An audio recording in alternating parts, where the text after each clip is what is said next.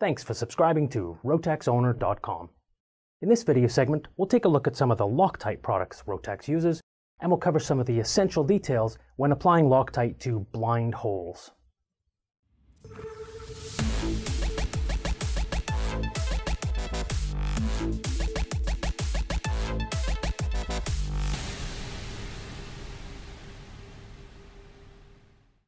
There are four primary Loctite products Rotax uses during assembly and maintenance of Rotax aircraft engines: Loctite 243, 648, 5910, and 7063. You'll find reference to where these products are used in the illustrated parts catalog and the line and heavy maintenance manuals. Loctite 243 is classified as a primerless, oil-tolerant, medium-strength, removable thread locker. In most applications on Rotax aircraft engines, Loctite 243 is used not as a thread locker, but as a sealant against the leakage of fluid past the threads. For example, Loctite 243 is used on the oil temperature sensor to help seal the threads against the leakage of engine oil. There are some applications in Rotax aircraft engines where 243 is used as a thread locker to prevent the loosening of fastener torque. Such an example are the prop shaft bearing retention bolts within the gearbox housing. Over time, the solids in Loctite 243 will settle out of suspension. A vigorous shaking is necessary before each use to ensure that the product is properly mixed. Loctite 243 containers of any size will always come approximately half filled. There are two reasons for this. Firstly, it allows enough room in the container for proper mixing when you shake the product before each use. Secondly, Loctite 243 is an anaerobic compound. This means it will cure in the absence of oxygen. The empty airspace keeps the Loctite from curing in the container. Loctite 648 is classified as a high-strength retaining compound. It's also an anaerobic compound, which means it'll cure when you remove the oxygen. Unlike 243, Loctite 648 is not oil-tolerant. Surfaces must be clean and free of oil or grease for proper adhesion and curing. Loctite 648 does not have any solids suspended, so it doesn't require shaking before each use. Loctite 5910 or 5910 is classified as an RTV silicone flange sealant. It's designed to be oil tolerant and can withstand high joint movement. Rotax uses this product to seal component housings such as gearbox cover and ignition housing. Loctite 598 is a compatible RTV flange sealant, which is commonly available in smaller sizes such as 70 milliliters or 15 milliliter tubes.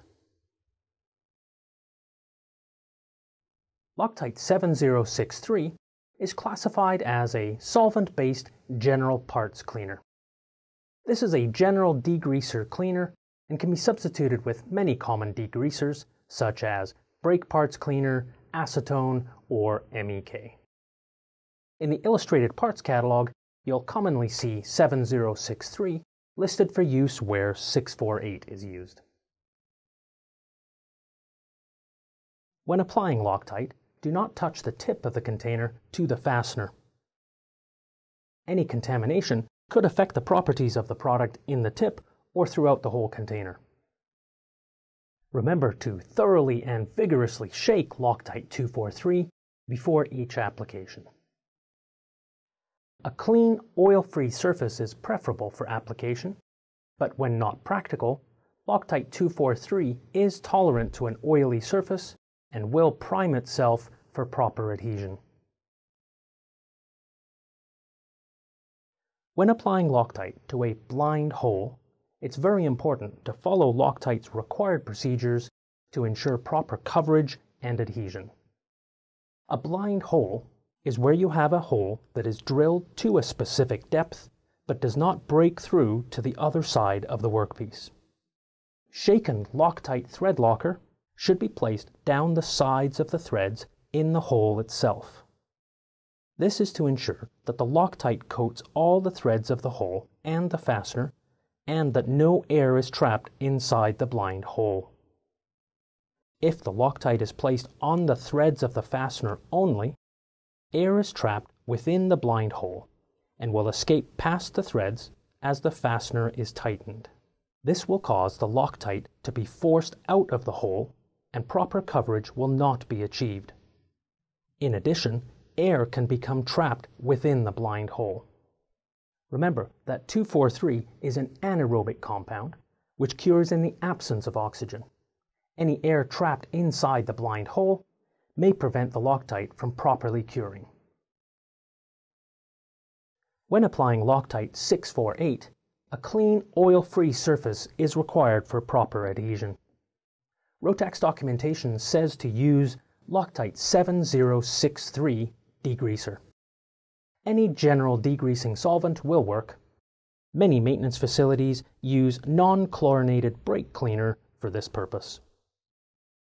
When applying Loctite 6,4,8 to aluminum coolant elbows on a Rotax 912-914 series engine, the elbows do not require full tightening. If the elbows need to be left slightly loose to achieve proper orientation, the 6,4,8 retaining compound is designed to fill in the space between the threads and cure, locking the elbows in position and creating a seal. Loctite 5910 or 598 is used on aluminum housings such as gearbox and ignition housing. Now, since the factory machining of these housings is quite precise, only a small amount of sealant is required. Application with a foam roller or by dabbing with your finger provides a thin, even coating of sealant. Too thick a layer of sealant will cause the excess sealant to be squeezed out from between the mating surfaces, making a mess and potentially contaminating internal components or plugging oil galleries. Loctite thread lockers and retaining compounds begin to cure as soon as you insert the fastener and remove the air.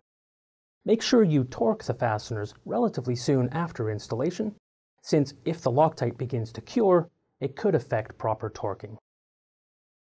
Now, many people are surprised that all Loctite products have a shelf life and expiry date.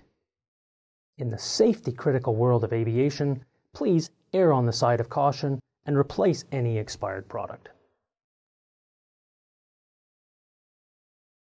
Remember to keep your products fresh and replace them after their expiry dates. Vigorously shake bottles of Loctite 2,4,3 before each use to ensure proper mixing. Avoid contaminating the tips of the bottles. And remember proper application procedures on blind holes.